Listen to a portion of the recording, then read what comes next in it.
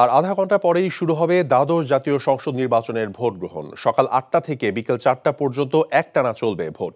এবারে নির্বাচনে প্রতিদ্বন্দ্বিতা করছেন ১,৯৭০ জন, যার মধ্যে ৪৩৬ জন অংশ নিচ্ছেন স্বতন্ত্রভাবে। গড়ে প্রতি আসনে ৬ জনের বেশি প্রার্থী প্রতিদ্বন্দ্বিতা করছেন। তবে নির্বাচনে অংশ নিচ্ছে না বিএনপি সহ ১৬টি নিবন্ধিত রাজনৈতিক দল।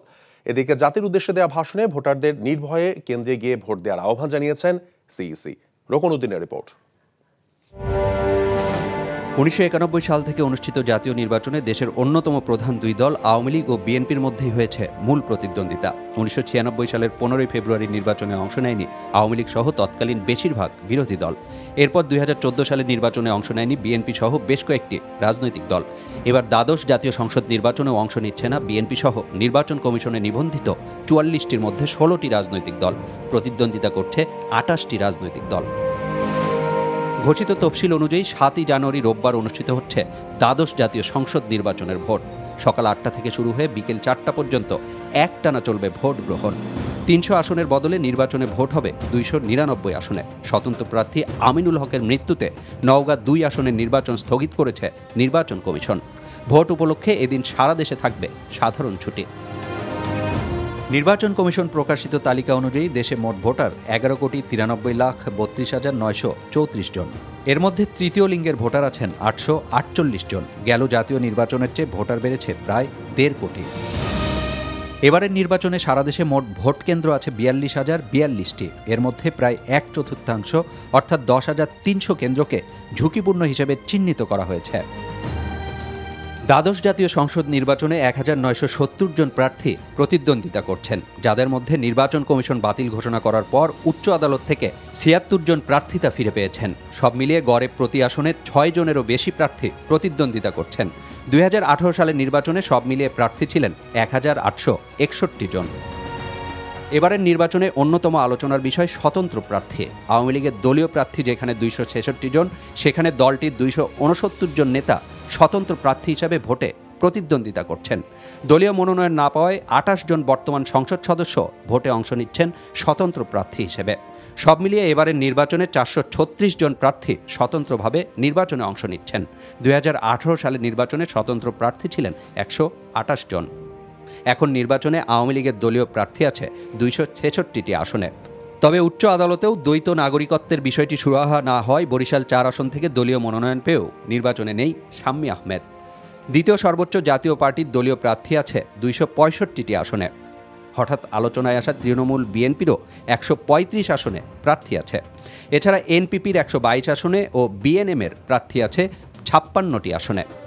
দ্বাদশ জাতীয় সংসদ নির্বাচনে আইন শৃঙ্খলা রক্ষাকারী বাহিনীর প্রায় ৮ লাখ সদস্য দায়িত্ব পালন করছেন। ২৯ ডিসেম্বর থেকে মোবাইল ও স্ট্রাইকিং ফোর্স হিসেবে ১,১৫১ প্লাটুন বিজিবি ও র্যাব সদস্যরা মাঠে নেমেছেন। আর ৩ জানুয়ারি থেকে মাঠে আছেন সশস্ত্র বাহিনীর সদস্যরা। ভোটের পরও ১০ জানুয়ারি পর্যন্ত মাঠে দায়িত্ব পালন করবেন সশস্ত্র ও আইন শৃঙ্খলা রক্ষাকারী বাহিনীর সদস্যরা। ২০১৮ সালের নির্বাচনে ৬ দিন এবং ২০১৪ সালের নির্বাচনে ১৫ দিন মাঠে দায়িত্ব পালন করেছিলেন সশস্ত্র বাহিনীর সদস্যরা। এছাড়া ৮৩৮ জন নির্বাহী ম্যাজিস্ট্রেট নির্বাচনকালীন দায়িত্ব পালন করছেন। এবারই প্রথম প্রিজাইডিং ও পোলিং কর্মকর্তা সহ নির্বাচনের কাজে নিয়োজিত কর্মকর্তাদের 2 দিনে সম্মানী দেয়া হবে। ফলে আগের তুলনায় নির্বাচনের ব্যয়ও বেড়েছে।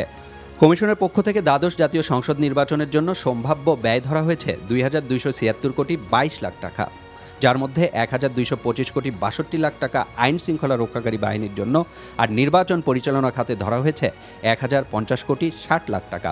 ২০১৮ সালের নির্বাচনে ব্যয় হয়েছিল ৭০০ কোটির বেশি টাকা। Rokonuddin, NTV news, Dhaka. প্রথমবারের মতো এবার ভোরে কেন্দ্রে কেন্দ্রে ব্যালট পেপার পাঠানো হয়েছে। ভোর ৫টায় রাজধানীর ১৫টি স্থান থেকে কেন্দ্রে ব্যালট পেপার পাঠানোর কাজ শুরু হয়। রাজধানীর উইলসলিটি ফ্লাওয়ার স্কুল অ্যান্ড কলেজ থেকে ঢাকা ৮ আসনের ১১০টি কেন্দ্রের প্রিজাইডিং অফিসারের কাছে ব্যালট পেপার তুলে দেন ঢাকা মহানগরের রিটার্নিং কর্মকর্তা মোহাম্মদ সাবিরুল ইসলাম। আইন শৃঙ্খলা বাহিনীর কড়া নিরাপত্তায় এসব ব্যালট পেপার কেন্দ্রে নিয়ে যান প্রিজাইডিং অফিসাররা।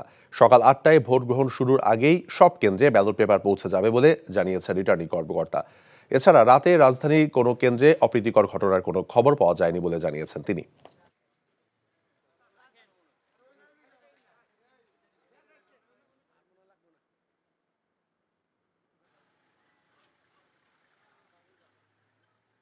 এবারেই প্রথমবারের মতো আমরা সকালে ব্যালট পৌঁছে দিচ্ছি। সংসদীয় আসন ঢাকা ৮-এর আমাদের ১১০টি ভোট কেন্দ্রের প্রিজাইডিং অফিসার গণের পক্ষে সিনিয়র সহকারী প্রিজাইডিং অফিসারগণ এখানে উপস্থিত আছেন। তাদের সকলকে এই মুহূর্তে ব্যালট বুঝিয়ে দেওয়া হচ্ছে। আমরা বুঝিয়ে দিলাম ফর্মালি। আমরা আশা করি আধা ঘন্টা থেকে ১.৫ ঘন্টার মধ্যে সকলে আসলে পৌঁছাতে পারবেন এবং আমরা নির্ধারিত সময়ের মধ্যে ঠিক সকাল ৮টা থেকে আমাদের ভোট গ্রহণ শুরু করতে পারব। এই মুহূর্তে আমার ঢাকা মহানগরীর ১৫টি আসনের কোথাও কোনো অপ্রীতিকর ঘটনার কোনো খবর এখন পর্যন্ত আমাদের কাছে আসেনি। ভোটারদের উপস্থিতি এবং ভোট গ্রহণের খবর জানতে ফরিদপুর থেকে আমাদের সঙ্গে যুক্ত হচ্ছেন স্পেশাল করেসপন্ডেন্ট হাসান জাবেদ।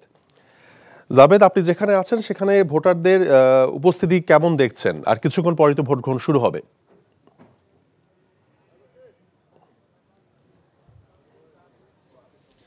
তৌফিক, এখন থেকে ঠিক ২০ মিনিট পরে কিন্তু ভোট গ্রহণ শুরু হবে। ইতিমধ্যেই কিন্তু সকল কেন্দ্রে ব্যালট পেপারও পৌঁছে গেছে এবং প্রিজাইডিং কর্মকর্তারা তার সহকর্মীদের নিয়ে ব্রিফ করেছেন এবং সকল বুথেও তারা চলে গেছেন এবং লাইন দিয়ে যাতে ভোটাররা যেতে পারে সেই প্রস্তুতিও আছে। আইন শৃঙ্খলা রক্ষাকারী বাহিনীর সদস্যরা কিন্তু প্রস্তুত আছে যে কোনো ধরনের অপ্রীতিকর ঘটনা ঠেকাতে। আমি এখন দাঁড়িয়ে আছি ফরিদপুর সদরে। এই আসনটি হচ্ছে ফরিদপুর ৩ আসন। এই আসনে মূল প্রতিদ্বন্দ্বী প্রার্থী হচ্ছেন আওয়ামী লীগের নৌকা প্রতীকে শামীম হক এবং স্বতন্ত্র প্রার্থী ব্যবসায়ী নেতা একে আজাদ, যিনি ঈগল প্রতীকে নির্বাচন করছেন। ইতিমধ্যে উভয় দলের প্রার্থীর পক্ষের এজেন্টরা আশেপাশে অবস্থান নিয়েছেন এবং তারা ভোটারদের ভোটার স্লিপ দেওয়ার জন্য প্রস্তুতি রেখেছেন এবং ভোটাররা কিন্তু আস্তে আস্তে আসছেন। যেহেতু ভোরবেলা এবং একটু কুয়াশাও আছে, সেই জন্য এখনও সেই অর্থে ভোটাররা আসেননি। কিছুক্ষণ পরই ভোটাররা আসবেন। আমি যে কেন্দ্রটির সামনে দাঁড়িয়ে আছি এটি হচ্ছে আপনার হিতৈষী উচ্চ বিদ্যালয়। এখানে পুরুষ এবং মহিলা দুটি কেন্দ্র এবং এটি হচ্ছে ২০ নম্বর ওয়ার্ড। এখানে মোট ভোটার আছে ৩,৮৯৩ জন, তার মধ্যে পুরুষ ১৮৯৩, নারী ভোটার হচ্ছে ২,০৮০ জন। এই কেন্দ্রে কিন্তু ঈগল প্রতীকের প্রার্থী একে আজাদ তিনি ৯টার দিকে ভোট দিবেন আমরা যতটুকু জানতে পেরেছি। অপরদিকে আপনার শামীম হক তিনি তার বাড়ির পাশে আলিপুর প্রাইমারি স্কুল, যেটা খাপাড়া ১১ নম্বর ওয়ার্ড, পৌরসভার ১১ নম্বর ওয়ার্ডে পড়েছে, তিনি সেখানে ৮টার পরপরই তার ভোটাধিকার প্রয়োগ করবেন বলে আমরা জেনেছি। তো আমরা ওইখানে থাকবো, আমরা পুরো ফরিদপুরই ঘুরে দেখব নির্বাচনের পরিবেশ এবং আপনাদেরকে প্রতি মুহূর্তেই কিন্তু আপডেট জানাতে পারবো। তৌফিক, জানছিলাম নির্বাচনের খবর। ঢাকা ৩ আসনে আমবাগিচা মহিলা ডিগ্রি কলেজে আছেন আমাদের সহকর্মী দেলোয়ার হোসেন। আর কিছুক্ষণ পর শুরু হচ্ছে ভোট, আমরা তার সাথে সরাসরি যুক্ত হচ্ছি। দেলোয়ার, ঢাকা ৩ আসন মোট কতটি কেন্দ্র আছে? আর আপনি যে কেন্দ্রে এখন আছেন এখানে ভোটাররা কি আসতে শুরু করেছেন?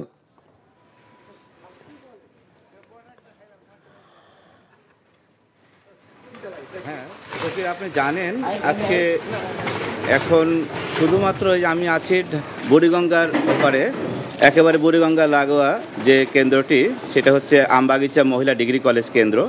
এই কেন্দ্রে সকাল থেকে আমরা লক্ষ্য করেছি শুধু পোলিং এজেন্টরা তারা কেন্দ্রগুলোতে ঢুকছেন এবং এখানে নির্বাচন হচ্ছে ঢাকা ৩ আসনের। এখানে স্বতন্ত্র প্রার্থী রয়েছেন, আওয়ামী লীগের প্রার্থী রয়েছেন, অন্যান্য কয়েকজন প্রার্থী রয়েছেন। প্রার্থীদের যে পোলিং এজেন্টরা আছে আর যারা ভোট নেবেন সেই কর্মকর্তারা তারা আসছেন এই কেন্দ্রগুলোতে, এই কেন্দ্রটিতে। এখানে আমাদের ঢাকা ৩-এর যে সংসদীয় এলাকা আছে সেই সংসদীয় এলাকার সবচেয়ে গুরুত্বপূর্ণ এবং জনবহুল এলাকা হচ্ছে আগানগর ইউনিয়ন। এই আগানগর ইউনিয়নই এই কলেজটি পড়েছে। এখনও সকাল থেকে ভোটারদের উপস্থিতি তেমন লক্ষ্য করা যাচ্ছে না, শুধুমাত্র পোলিং এজেন্টরাই তারা আসছেন। সকাল এখন আমার যে সময়টা আছে এই সময়টার মধ্যে অন্যান্য যে কর্মকর্তারা এসেছেন, আমার সাথে এখানে আইন শৃঙ্খলা বাহিনীর সদস্যরা এসেছেন ভোট নেওয়ার জন্য মূলত। হ্যাঁ, আজকে এই ছিল কেরানীগঞ্জের আমবাগিচা ডিগ্রি কলেজ থেকে দ্বাদশ নির্বাচনের প্রথম যে সকালের নির্বাচন শুরু হবে কিছুক্ষণ পরে, সর্বশেষ ছিল কেরানীগঞ্জের। দেলোয়ার, অটোমেটিক বিকাশ করতে সেট করুন অটোপে। বিকাশ থাকলে আর কি লাগে। একতরফা নির্বাচনকে নিশ্চিত করতে পুলিশের সহযোগিতায় আগুনের ঘটনা ঘটিয়ে বিএনপির নাম দেয়া হচ্ছে বলে অভিযোগ করেছে বিএনপি। এদিকে ভোট বর্জন এবং অসহযোগের সমর্থনে রাজধানীতে বিক্ষোভ করেছে বিএনপি, জামায়াত সহ সমমনা দলগুলো। হাসান মাহমুদের আরেকটি রিপোর্ট। ভোট বর্জনের দাবি এবং অসহযোগের সমর্থনে বিএনপি ও সমমনা দলগুলোর ডাকা ৪৮ ঘণ্টা হরতালের প্রথম দিনে রাজধানীতে মিছিল করেছে দলটির সহযোগী সংগঠনগুলো। দলের সিনিয়র যুগ্ম মহাসচিবের নেতৃত্বে রাজধানীর শাহবাগ থেকে বিক্ষোভ মিছিল বের করে নেতাকর্মীরা। উত্তরা, নিকুঞ্জ, মালিবাগ, মতিঝিল, রামপুরা, ধানমন্ডি এলাকায় পৃথক মিছিল বের করে সহযোগী সংগঠনগুলো। যথারীতি বন্ধ রয়েছে বিএনপির কেন্দ্রীয় কার্যালয়। অনলাইন ব্রিফিংয়ে ট্রেনে আগুনের ঘটনায় নিন্দা জানায় দলটি। গান পাউডার দিয়ে, লগি বৈঠা দিয়ে মানুষ হত্যার মূল হোতা আওয়ামী লীগ। এবারও তামাশার নির্বাচন কণ্টকমুক্ত রাখতে এক দফার সংগ্রাম বানচাল করতে পুলিশের প্রোটেকশনে আগুন সন্ত্রাস করছে আওয়ামী লীগের নেতাকর্মীরা।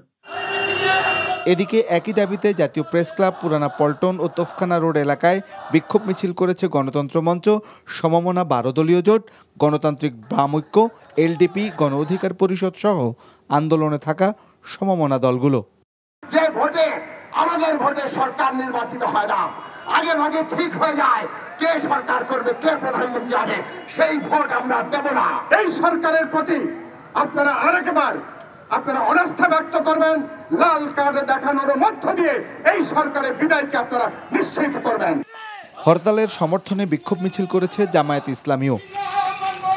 এদিকে হরতালেও রাজধানীতে যান চলাচল ছিল অনেকটা স্বাভাবিক, তবে দূরপাল্লার গাড়ি ছেড়েছে কম। অপ্রীতিকর ঘটনা এড়াতে এবং আইনশৃঙ্খলা স্বাভাবিক রাখতে মোড়ে মোড়ে তৎপর রয়েছে আইনশৃঙ্খলা রক্ষাকারী বাহিনী। Hasan Mahmud, NTV news, Dhaka. BNP নির্বাচন বর্জনের আহ্বানের সাথে চলমান সন্ত্রাসী কর্মকাণ্ডের কোনো সম্পৃক্ততা আছে কিনা তা তদন্ত করে দেখতে হবে বলে জানিয়েছেন আওয়ামী লীগের সাধারণ সম্পাদক ওবায়দুল কাদের। নোয়াখালীতে নিজ নির্বাচনী এলাকায় ব্রিফিংয়ে তিনি কথা বলেন। একটি গুজব পার্টি, তারা গুজব ছড়াচ্ছে। জনগণের কাছে আমাদের আহ্বান, এদের গুজবে, এদের অপপ্রচারে বিভ্রান্ত হবেন না। বিএনপি জামাত নির্বাচনের পরও সহিংসতা চালিয়ে যেতে পারে, এর কঠোর জবাব আমাদের দিতে হবে। নির্বাচন হয়ে যাক, কোনো সহিংসতাকারী সন্ত্রাসী পার পাবে না। যারা আগুনে মানুষ পুড়িয়ে মারে তাদের বিচার হবে। সন্ত্রাস চালিয়ে গেলে বিএনপিকে রাজপথে কোথাও দাঁড়াতে দেওয়া হবে না। আমরা কঠোর হতে জানি, সময় মতো সব ব্যবস্থা নেওয়া হবে। আপনজনদের খোঁজে হাসপাতাল আর মর্গগুলোতে হন্য হয়ে ছুটছেন বেনাপোল এক্সপ্রেস ট্রেনে আগুনের ঘটনায় নিখোঁজের স্বজনরা। আহতদের কেউই শঙ্কামুক্ত নন বলে জানিয়েছেন শেখ হাসিনা জাতীয় বার্ন অ্যান্ড প্লাস্টিক সার্জারি ইনস্টিটিউটের প্রধান সমন্বয়ক ডাক্তার সামন্তলাল সেন। আগুন দেবার সাথে জড়িত সন্দেহে ৮ জনকে গ্রেফতার করেছে ডিবি পুলিশ। এদিকে আগুনের ঘটনায় অজ্ঞাতনামাদের আসামি করে রেলওয়ে থানায় মামলা হয়েছে। আবির আহমেদের রিপোর্ট।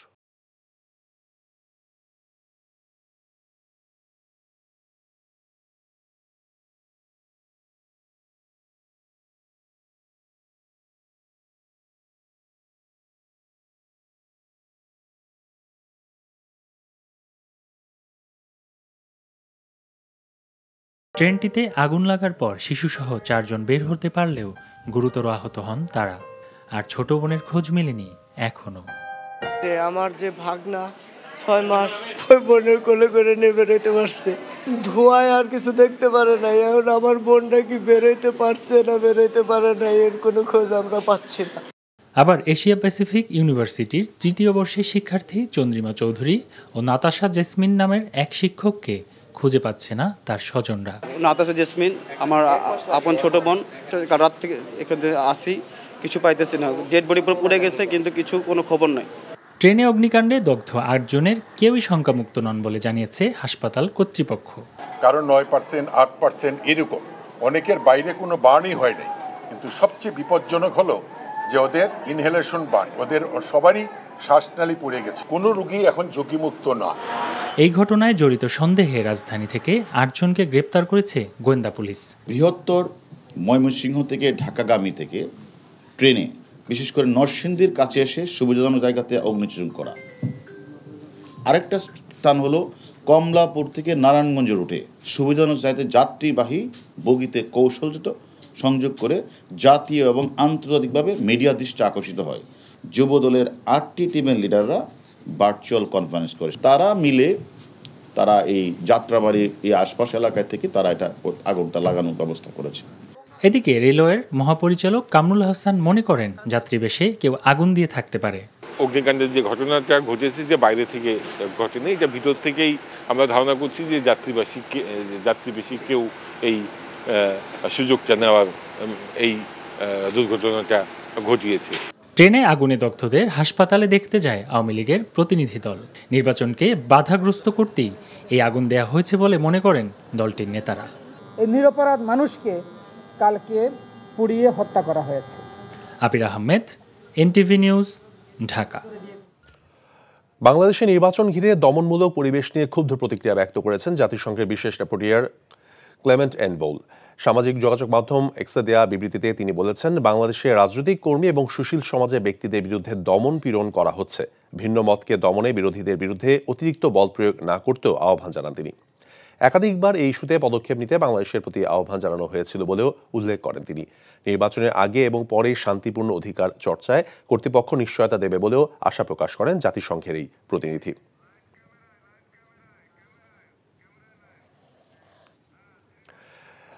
সকাল 8টায় রাজধানীর হাবিবুল্লাহ বাহার কলেজ কেন্দ্রে প্রধান নির্বাচন কমিশনার কাজী হাবিবুল্লাহ আওয়াল এবং ঢাকা সিটি কলেজ কেন্দ্রে ভোট দেবেন প্রধানমন্ত্রী শেখ হাসিনা।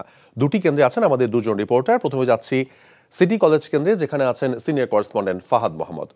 ফাহাদ, প্রধানমন্ত্রী কি ভোট কেন্দ্রে এসেছেন আর কখন তিনি ভোট দিবেন?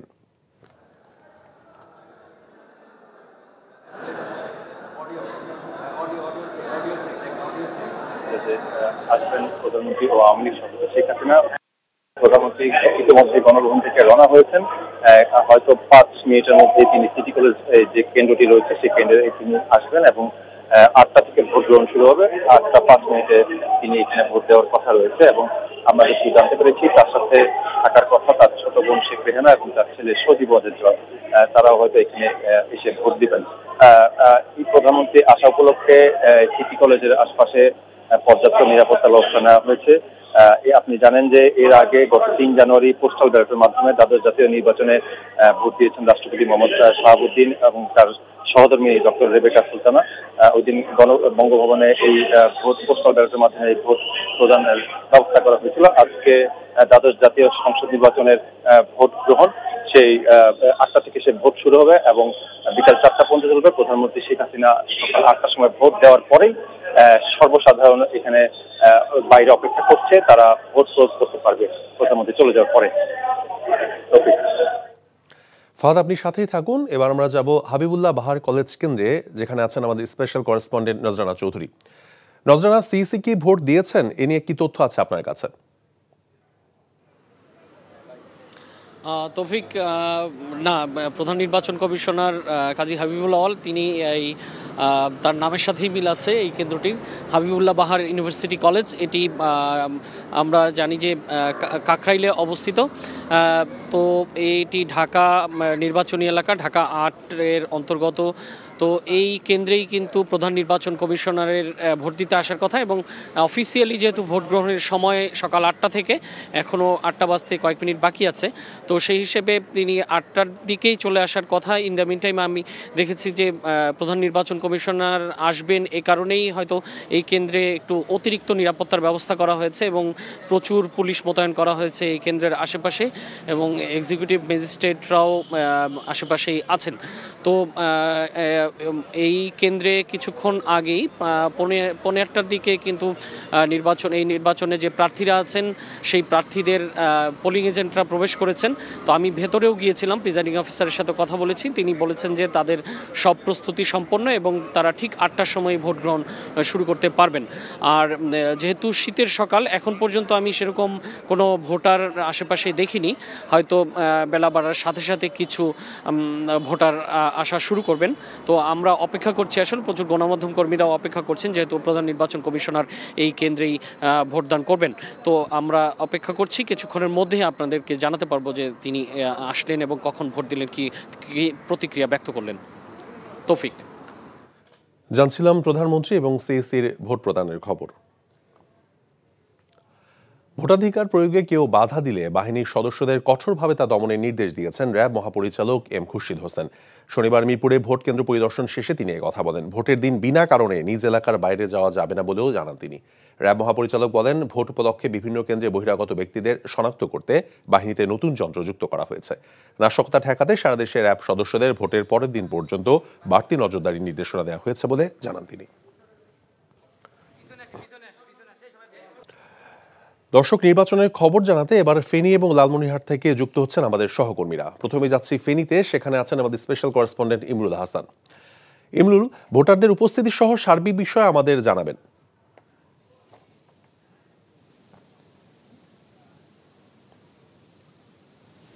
তৌফিক, আমি ফেনী ৩ আসনের একটি কেন্দ্রে দাঁড়িয়ে আছি, যেটি দাগনভূঞা এবং সোনাগাজী উপজেলা নিয়ে গঠিত। এখানে আওয়ামী লীগের সাথে আসন সমঝোতা করে জাতীয় পার্টি যে ২৬টি আসন পেয়েছিল তার অন্যতম এই আসনটি এখানে নির্বাচন করছেন সামরিক বাহিনীর সাবেক কর্মকর্তা মাসুদউদ্দিন চৌধুরী। এছাড়া আরও ৯ জন প্রার্থী রয়েছেন, তবে তার সাথে মূল প্রতিদ্বন্দ্বিতা হওয়ার কথা। কাল বিকালে আমরা এই ফেনীতে এসেছি, যে আলোচনা শুনলাম স্থানীয়দের সাথে কথা বলে, যে রহিমুল্লাহ নামক একজন স্বতন্ত্র প্রার্থী, যিনি ২০১৪ সালে আওয়ামী লীগের বিদ্রোহী হিসাবে এখান থেকে এমপি নির্বাচিত হয়েছিলেন, তার সাথে মূল প্রতিদ্বন্দ্বিতা হওয়ার কথা। আর ভোট আনুষ্ঠানিকভাবে শুরু হয়েছে অন্যান্য জায়গায়, তবে এই কেন্দ্রটিতে এখনও শুরু হয়নি। আমার পিছনে যাদের দেখতে পাচ্ছেন যে ভোটার আসলে একজনও এই পর্যন্ত কেন্দ্রে এসে উপস্থিত হয়নি। যারা এসেছেন তারা বিভিন্ন প্রার্থীর এজেন্ট, বা মূলত আমরা দেখেছি যে এখানে যে লাঙ্গল প্রতীকে নির্বাচন করছেন মাসুদউদ্দিন চৌধুরী, তার এজেন্টরাই রয়েছেন। এই কেন্দ্রে মোট ভোটার রয়েছে ৩,৫৮০ জন। ২-১ জন স্বতন্ত্র প্রার্থীর এজেন্টরা এসেছেন, তবে আর যে ৬-৭ জন প্রার্থী রয়েছেন তাদের কোনো এজেন্টকে আমরা দেখতে পারিনি। এবং স্থানীয় যারা বলছেন যে যারা প্রার্থী হয়েছেন সাংস্কৃতিক মুক্তি জোট, ইসলামিক ফ্রন্ট, এই জাতীয় কিছু দলের প্রার্থী এখানে ছিলেন। তাদেরকে স্থানীয় লোকজন তাদের কখনো নামও শুনেনি এবং তারা নির্বাচনী প্রচারণা তাদেরকে খুব বেশি দেখা যায়নি। তো ভোট গ্রহণ এখনও শুরু হয়নি আনুষ্ঠানিকভাবে, যদিও এই কেন্দ্রে শুরু হয়নি, যদিও ৮টা থেকে ভোট গ্রহণ শুরু হওয়ার কথা। আশপাশের কেন্দ্রে হয়তো শুরু হয়েছে। এই কেন্দ্রে বুথ রাখা হয়েছে ৬টি। এখানে পুরুষ ভোট কেন্দ্র এটি, পাশে আরেকটি মহিলা ভোট কেন্দ্র রয়েছে, সেখানেও প্রায় ৩,০০০-এর মতো ভোট রয়েছে। তৌফিক, তো কিছুক্ষণের মধ্যেই ফেনী ৩ আসনের এই কেন্দ্রে ভোট গ্রহণ শুরু হবে। ইমরুল, আপনি আমাদের সাথেই থাকবেন। এবার যাচ্ছি লালমনিরহাটে, সেখানে আমাদের সঙ্গে সরাসরি যুক্ত হচ্ছেন সিনিয়র করেসপন্ডেন্ট তামজিদ সুমন। তামজিদ, ভোটারদের উৎসাহ উদ্দীপনা কেমন দেখছেন আপনি যে কেন্দ্রে আছেন?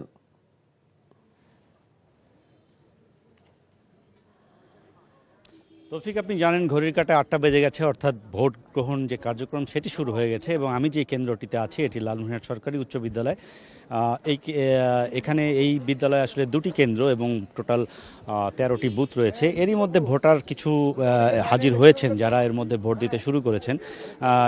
এই কেন্দ্রটি মূলত পুরুষ কেন্দ্র এবং এই আসনটি লালমনিরহাট, তিস্তা, মহেন্দ্রনগর এই সব মিলে আসনটি লালমনিরহাট সদর 3 আসন বলা হয়। এবং এই আসনের ভোটাররা আসলে এই সদর কেন্দ্রিক, এই যে কেন্দ্রটিতে রয়েছে সেটি সদরের একটি কেন্দ্র এবং ভোটাররা কিন্তু ধীরে ধীরে আসছেন। তবে ভোটারের আসার যে সংখ্যা সেটি একেবারেই সকাল, শীতের সকাল আপনি জানেন, এখনও উপস্থিতি সেরকম নেই। তবে এই কেন্দ্রে ভোটের কার্যক্রম শুরু হয়ে গেছে।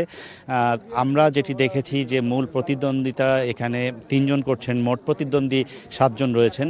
কিন্তু আওয়ামী লীগের নৌকা প্রতীক নিয়ে এখানে লড়ছেন এই লালমনিরহাট জেলার সাধারণ সম্পাদক আওয়ামী লীগের অ্যাডভোকেট মতিয়ার রহমান, এবং তার মূল প্রতিদ্বন্দ্বিতা করছেন জাতীয় পার্টির এখানে যে সাধারণ সম্পাদক আছে জেলার মোহাম্মদ জাহিদ হাসান লিমন, এবং আওয়ামী লীগেরই আরেকজন স্বতন্ত্র ইগল প্রতীক নিয়ে এখানে করছেন জাভেদ হোসেন বক্কর। তো সব মিলে এই 3 জনের কথাই বলা হচ্ছে। এবং আমি যেটি দেখতে পেরেছি এজেন্টদের উপস্থিতির বিষয়গুলো মূলত এই 3 প্রার্থীর এজেন্টদেরকে আমি দেখতে পাচ্ছি। যদিও প্রার্থী 7 জন রয়েছেন, অন্যদের এজেন্ট আমার এখন পর্যন্ত সেভাবে চোখে পড়েনি। আর যদি আপনি আইনশৃঙ্খলা রক্ষাকারী বাহিনীর ভূমিকার কথা বলেন তাহলে বলা যায় যে বেশ শান্তশিষ্ট এবং পরিবেশ সুষ্ঠু রয়েছে।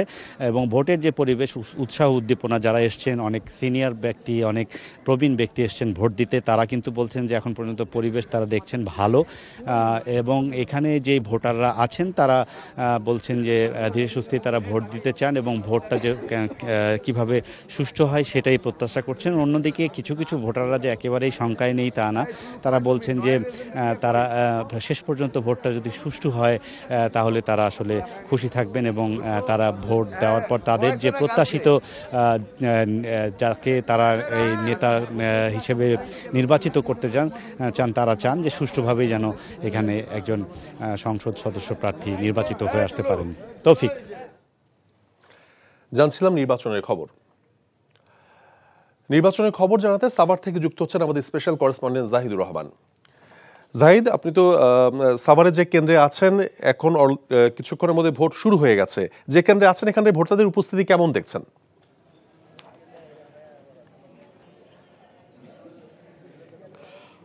তৌফিক, যদি বলেন ভোটারদের উপস্থিতি, আমি বলবো শূন্য। কারণ আমরা যেই কেন্দ্রে আছি, আমরা আছি সাভার পৌরসভার রেডিও কলোনি সরকারি প্রাথমিক বিদ্যালয় কেন্দ্রে। এখানে মূলত দুটি কেন্দ্র, একটি নারী কেন্দ্র এবং পুরুষ কেন্দ্র, এবং এখানে ভোটার হলো ৭,০৪৯ জন। কিন্তু আমরা যেটা এখানে দেখতে পাচ্ছি যে এজেন্টরাই এখনও মোটামুটি প্রস্তুতি নিতে পারেননি। ভোটাররা এখনও আশেপাশে কোনো ভোটার আমরা দেখিনি, কিন্তু আমরা দেখতে পাচ্ছি যে এজেন্টদের এখনও নাম তালিকা ধরে ধরে কেন্দ্রের ভেতরে নেওয়া হচ্ছে। তার মানে তাদের এই প্রস্তুতিটা ছিল না আগে থেকে। আর একটা বিষয় আমরা এখানে আপনাকে বলতে চাই যে বাংলাদেশের ৩০০ আসনের মধ্যে কেবলমাত্র এই সাভারটা এই কারণে গুরুত্বপূর্ণ যে এখানে বাংলাদেশের সর্বাধিক ভোটারের আসন, অর্থাৎ এখানে ৪ লক্ষ, এখানে ভোটার হলো ৭,৫৬,৫১৯ জন ভোটার, সর্বাধিক ভোটার এই এলাকা। এবং এখানে আপনাকে বলে রাখি যে ২৯২টা কেন্দ্রে এখানে ভোট গ্রহণ হবে এবং এখানে মোটামুটি 10 জন প্রার্থী এই নির্বাচনে প্রতিদ্বন্দ্বিতা করছেন। সেই প্রার্থীদের মধ্যে তিনজনকে নিয়ে আমরা ভেতরে দেখেছি যে 3 জনের এজেন্ট আছে, আর 7 প্রার্থীর কোনো এজেন্ট নাই। এখানে মূলত আওয়ামী লীগের প্রার্থী ডাক্তার এনামুর রহমান এবং তার সাথে রয়েছেন স্বতন্ত্র দুজনই আওয়ামী লীগের, তালুকদার তহিদ জং মুরাদ এবং সাইফুল ইসলাম। মূলত এই 3 জনের মধ্যে লড়াই হচ্ছে এবং এই 3 জন প্রার্থীর ব্যতীত অন্য কারো এজেন্ট আমরা ভেতরে এখনও দেখতে পাইনি। তৌফিক। অটোমেটিক বিকাশ করতে সেট করুন অটোপে। বিকাশ থাকলে আর কি লাগে।